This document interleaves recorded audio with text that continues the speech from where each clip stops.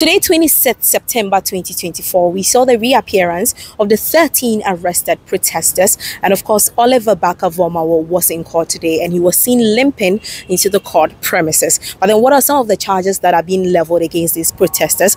We have some as conspiracy to commit crime, unlawful assembly, damage of property, defacement of property too, offensive conduct, assault on public officer, stealing, offensive conduct conducive to the breach of peace, and many more. But then Oliver Barker-Vormawor has pleaded not guilty to 8 counts that were leveled against him, the 8 charges that were leveled against him, and the case has been adjourned to 8th October. And on Tuesday to the other cases that were heard, some of them was adjourned to 8th October and another was adjourned to 11th October. But then we spoke to lawyer Martin Kpebu, and he spoke about the fact that there's going to be an abridgment of time where they'll file another case before the due date. I'm telling you that what I witnessed in court, there was no need for a remand. I'm very, very confident of what I saw. A lot can be done. So there can be either one, abridgment of the time for the hearing of the case. That's to say, instead of if,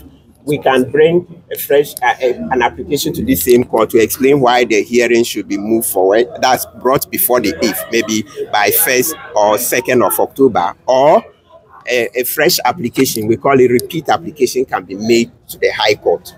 We'll keep you updated in case any developments comes up with regards to this case. Reporting for JoyNews, I am Jacqueline, Ansomah, Yeboah.